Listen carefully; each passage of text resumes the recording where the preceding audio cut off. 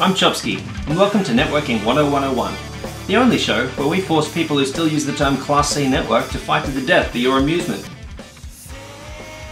We're not doing that anymore? Oh. Should I go again? I get a lot of questions and tales of tech support on Reddit about how to get started in networking. The sad truth is that academically, there is no good way to get started. Even college courses are taught incredibly poorly, resulting in near useless graduates, myself included. So, I've condensed the last 12 years of my life down to the bare essentials, and now I'm giving them to you. Because god damn it, someone has to. This first episode is going to be an introduction to the core fundamentals of networking. Now, you've probably heard the term IP address and MAC address bandied about, but what are they, and how do they actually work? And what is that rash you keep getting behind the basic? First of all, let's get our terminology straight. You have a computer that you want to get online, so you plug in a network cable. The component that lets you do this is called an interface.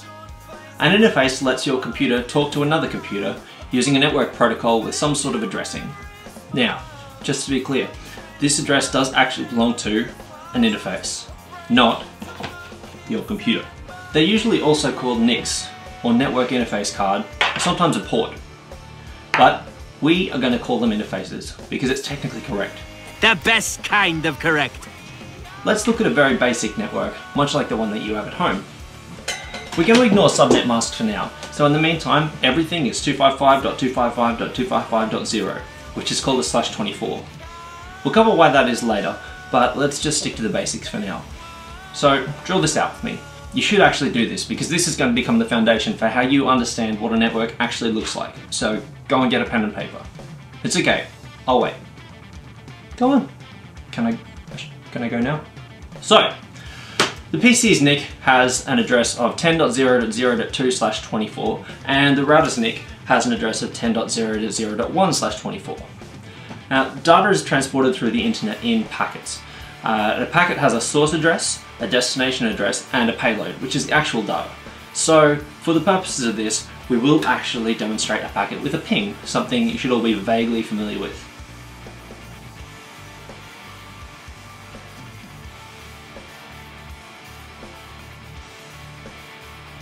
The packet looks something like this.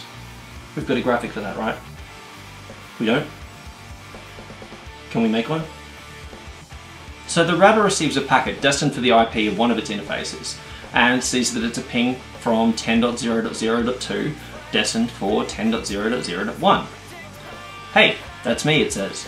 So it replies. It creates a new packet with a source address of its own interface, 10.0.0.1, and a destination, 10.0.0.2, with the data being the actual ping reply. The PC that generated this times exactly how long it took. This is your ping time, or round trip time. Quite literally the time that it takes for that packet to travel to the destination and back. But how did it get there? So this is where the MAC address of the NIC comes in. In order for a ping to actually get from a packet in memory, this concept, out into the network, and back up the other side again, it needs to be encapsulated in an Ethernet frame. So the entire packet becomes the data component of an Ethernet frame. The Ethernet frame, similarly, has a source MAC address, a destination MAC address, and the payload, which is the entire other packet. Now these MAC addresses are the hardware of the NIC itself. They are hard-coded into the NIC. This can be changed, but that's a discussion for another day. They're 48 bits long and generally written in hex, so they look something like this. For the sake of understanding this, I'm going to use obviously fake and incorrect MAC addresses, but it should make it easier to track. So the MAC address of the PC's NIC will be all 2s, and the router will be all 1s. So once it's been handed off to the NIC, it looks something like this. You can see there is an entire IP packet that is encapsulated inside of an entire Ethernet frame. This is the fundamental component of how layering works and how something called the Osi Model deals with its respective layers. The router's NIC finds a frame destined for its MAC address and accepts it. So it opens the frame and throws it away, looking at the data. It now has an IP packet. The router realizes the packet is destined for one of its interfaces, 10.0.0.1, accepts the request. It then turns around and creates the opposite reply. This reply starts as an IP packet, which is then encapsulated in an Ethernet frame. It's basically the same as the other one, except with the source and destination which makes sense because the source and destination are reversed. We're sending it back in the opposite direction. What we can take away from this is that there are two layers involved, an Ethernet layer and an IP layer. These layers make up layer 2 and layer 3 of the Osi model. This is why you may hear Ethernet referred to as layer 2 and IP referred to as layer 3. Remember, layer 2 has frames, layer 3 has packets.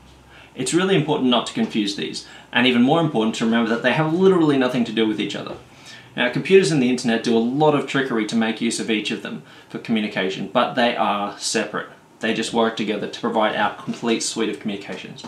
So let's make our network slightly more complex by adding a switch in between. So now our network goes PC, switch, router. Switches work by keeping a table of which MAC addresses are out which port. That's it. That's the entire function of a switch. The MAC address table of a switch would look something like this. The first time a switch receives a frame from the PC or from the router, perhaps a DHCP request or auto discovery to local. James, why are there dogs here? You had one job. Go, outside, go home. Go on. Go on. Shoot. Come back, out from under the table. Out. Okay, there are dogs. Apparently there are dogs now.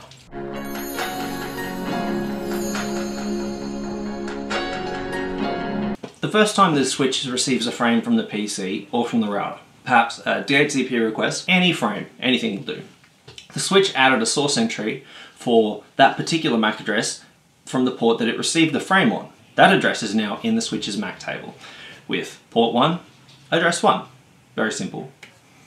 So now we have a little more detail as to how the packet goes from the software in the PC to the router and back again. PC's OS creates ping data.